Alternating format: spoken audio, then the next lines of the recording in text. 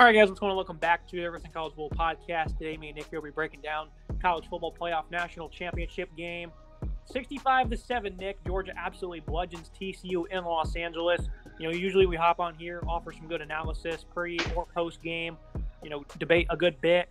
There's not much to say here, though. I think, from an analysis standpoint, TCU, I think the moment was clearly too big for them because this team is clearly better than losing by 58 points to Georgia. I think one thing that was clear in this game is they were incredibly nervous. Starting with offense, Duggan, pressure on the interior all night long was a problem. They did not hold up. That size and leadership up front that I bragged about with TCU was too much. Jalen Carter, Nazir Stackhouse, those guys ate all game. I do think TCU in that first quarter had some impressive running game going. DeMarcado finished the game with 59 yards and 14 carries. Of course, they were down so much that they were not able to try to stick to a balanced attack. Only 152 and 2 picks for Duggan through the air. There was not much protection for Duggan, and he didn't make very good decisions when there was protection. There was not much separation, which I knew for TCU that might be a problem. I know I bagged on Georgia's defense a good bit, before and after Ohio State. But TCU did not separate very well, other than Quentin Johnston against Michigan, so I figured that might be an issue coming into this one, and it certainly was. Then you look at defense. The defensive line, no energy. Linebackers were just flat out clueless. The misdirection of Georgia had them all over the place.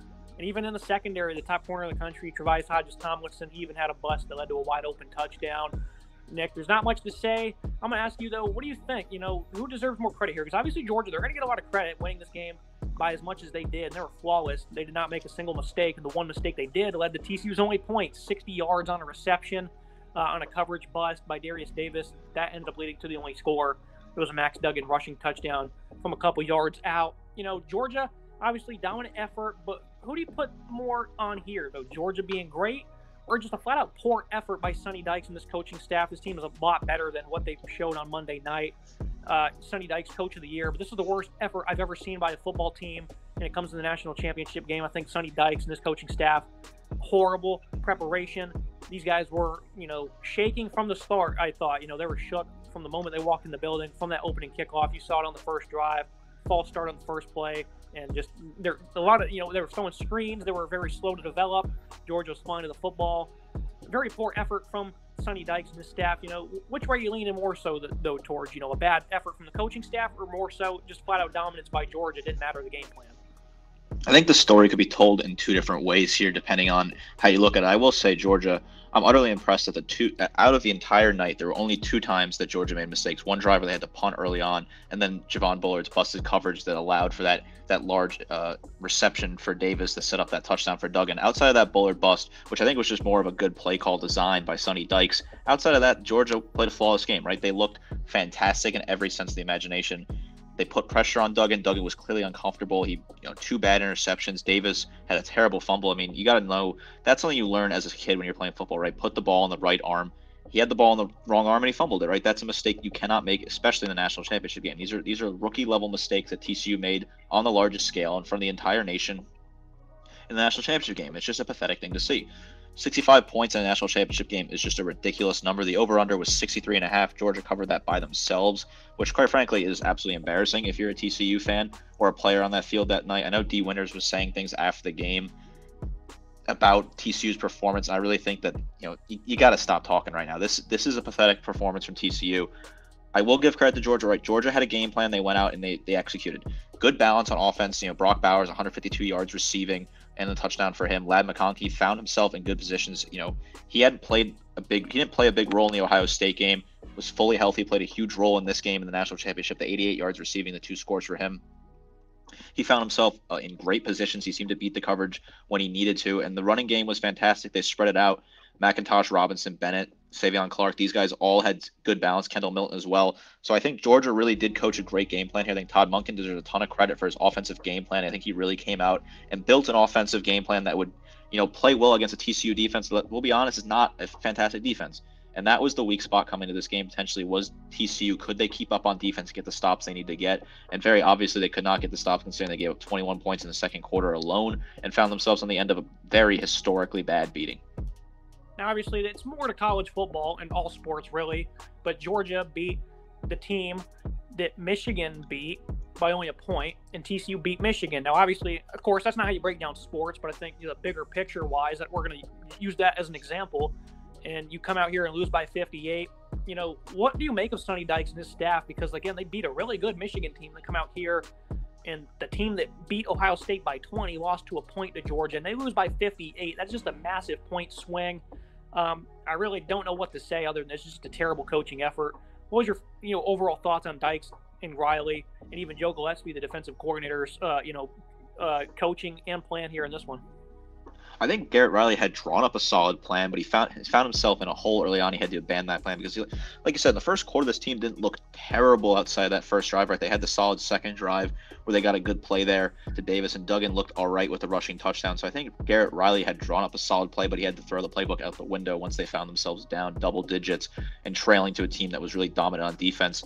I think the defensive coordinator deserves a lot of blame for this. I think the defense just looked lost out there. They seemed to just continue to find themselves in bad positions. They're giving up too many routes.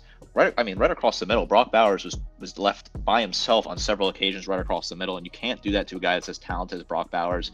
The ability for him just to find that space is unforgivable for me if you're talking about TCU. I think Sonny Dykes, certainly deserves some blame here as well. I'm not going to take anything away from what he did this season, considering this team was 5-7 last year. He turned them around to a national championship appearance, beating what I thought was a really good Michigan team. I'm not going to blame a whole lot on Sonny Dykes here. I think he does deserve some blame, considering you got to get your team focused on this moment. But the defense just lets this team down, right? The defense fell apart. They looked rattled the entire game. They looked uncomfortable. They didn't really seem to figure out what they were doing early on. I mean, Hodge and Winters had some tackles here and there, but they just looked lost out there and really just could not keep up with the pace of the Georgia offense. And that was really the story, is the Georgia offense had so much pace, so much speed and momentum. They were able to put up points at will. And Stetson Bennett had himself one of the better performances in the national championship we've ever seen from a quarterback. On Georgia's fourth drive of the game, that went 92 yards to make it 24-7. After that, TCU had an opportunity. Quentin Johnston wide open on a post route. Duggan with pressure in his face. I feel like he could have made a much better throw than this, but he just launches it up instead of trying to drift his receiver to the open area. Interception, 31-7 a couple minutes later. And that was pretty much the end of the game. I thought TCU had an opportunity. They could have went down and made that drive and potentially scored, made it a 10-point game. I don't think their defense would have made a stop regardless. And, that was 2 straight interceptions. Just complete beatdown, awful national championship. A lot of us were not really excited for it anyways. I think we're cautiously optimistic that TCU could string together another strong performance because it is a talented roster, a lot of veterans. Worst championship performance I've ever seen, worst effort I've ever seen from a football team, Nick. I don't know if there's anything else other to say. Like you said, Stetson Bennett, 350-plus yards, I think was the total, 6 total touchdowns. He was flawless in this one. It was not really too hard for anybody. It doesn't matter who was running. Branson Robinson, Bennett throwing the ball, even Carson Beck had a couple, he had 2 good completions. So Stetson Bennett, great way to cap off a college career for him, back-to-back national championships. Georgia, I would say, clearly the standard in college football right now. Obviously, Nick Saban is going to have something to say about that. And I'm glad that Georgia has won 2 straight championships, and Nick Saban was there in the building to watch them win by 58 on the biggest stage. I think it's really going to fire him up, and I think that's great for college football. Obviously, people are tired of seeing the same 2 teams, but this is according to how they got here. TCU, second best team in the country, and they lost by 58. So I think, what are your thoughts on that, Nick? Because I do think that Georgia is now the standard in college football, but Bama's not trailing far behind, and that's certainly going to be the team. Maybe Ohio State would have something to say about that also. I think Bama's going to be the team trailing them, and they're going to be the hunters now. I think there was a good analogy, one last analogy on TCU. A couple of folks were saying on Twitter that TCU is a great comparison to a team in March Madness that makes a miracle run and then just runs out of gas when they get to the Final Four of the national championship game. We've seen this a few times in March Madness in recent years. I look at a team like South Carolina, a 7-seed team that made a run to the Final Four and just fell apart once they got there because it takes so much energy out of you to make that long run. Then when you finally get to the final, when you make your way all the way to the championship, you run out of gas and you just cannot put it together. I think that certainly plays a role what happened here at TCU on Monday night. I agree, it's a tough thing to say as an Alabama fan, but I think Alabama is certainly behind Georgia in some regards right now. I think that Nick Saban is going to use this as something to motivate the team. I think he's going to know what the mission here is. Georgia, they find themselves in a great position. They have a very easy schedule, maybe easy not the right word. They have a favorable schedule next year, a great recruiting class again coming in. I think Georgia plays a schedule in the East. The only real tough battle they face next year is a late November road trip to Tennessee, but I think that favors them greatly playing it late. firing on all cylinders. So they're certainly the favorites to run away for a third straight national championship. I think Alabama has a great potential here to build something and use this momentum. They have a tough schedule ahead of them. They face Texas at home this year. They have an interesting game traveling to South Florida. It's kind of a weird one in there. Plus a weird developed schedule of a late trip to Kentucky and then playing Auburn right after that. So I think Georgia's the team to beat. I think they've kind of put themselves in position. I'm not ready to claim them as the standard in college football yet. I think they need to win one more championship. They need to do it for the quarterback potentially. But I think Alabama knows what they have to do, and I think the two of them will be kind of punching it out. I wouldn't be surprised if we see one of them go unbeaten, the other lose to them in the SEC title game, and then flip it back and win the national championship like we saw last year. I think that's certainly on the cards. But I also think you make a good point with Ohio State. There are rumors potentially regarding C.J. Stroud return. Just rumors at this point, but that is something being discussed.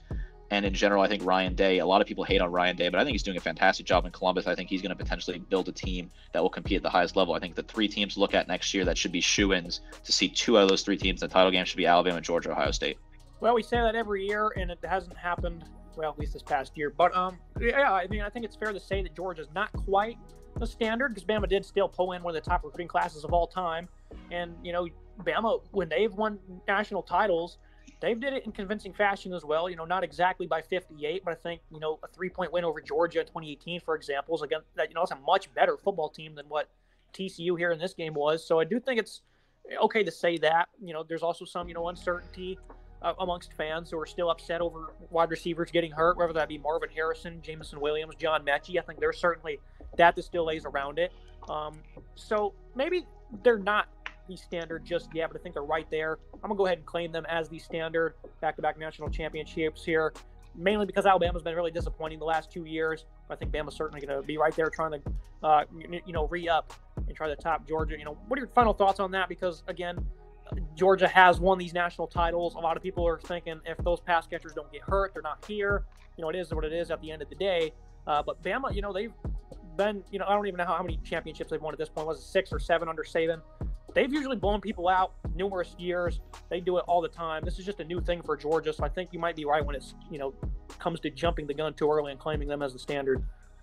I don't want to play the what-if game with the wide receiver injuries. I think that's kind of a tricky road to get down. I will say, this was an unprecedented, win for Georgia last night, right? Winning by 50-plus points is ridiculous, but I think it is important to note that Alabama has had some dominant national championship games in the past. They beat Ohio State by 28 just 2 years ago, and then in the BCS era, they beat LSU 21-0 in 2011 after losing that team earlier in the year, and then they beat Notre Dame a year later to win their back-to-back title by 28, a Notre Dame team that a lot of people thought was significantly more talented on defense than that Alabama team, the Manti Te'o-led team. That team just came out looking flat, and Alabama absolutely ran all over Notre Dame. I think they were up 28-0 at one point, if I remember. It's been a couple of years now. So I think this team has more validity. I think Georgia has more validity as a potential dynasty than Clemson or Florida State did. Of course, everyone wants to topple Alabama. That's what the mission is. And I think Clemson, when they were putting together that sort of era with Dabo winning 2 titles and, constantly knocking on the door, I think there was an argument made for Clemson, but I think Clemson has found themselves, falling behind here in college football. And I think Florida State totally fell apart. But in those Jimbo Fisher years with Jameis Winston, of course, people thought that Florida State could develop themselves into that sort of perennial national championship contender. Out of all the teams so far in the Nick Saban era, I think this Georgia team has the best chance to be a perennial winner every single year. I think Kirby Smart has built this program exactly where it needs to be. He took the blueprint from Nick Saban, and he has the potential here to develop a year in, year out winner. Off Alabama yet because I think Nick Saban still has some left in the tank. But Kirby Smart and Georgia are set for the next 10 years. Even if they don't win a title for the next 2-3 years, they'll be back knocking on the door as soon as Nick Saban retires. If I'm a Georgia fan, I'm very happy with the future of this program. I got 2 national titles in my back pocket, and I could expect at least 3 to 5 more in the next 10 to 15 years. Kirby Smart is proof that if you're not happy with your head coach who just got there, be patient. Remember, they lost to Vanderbilt, I believe, his debut year at Georgia. So calm down. It's going to be okay. As always, Nick, I appreciate you joining me.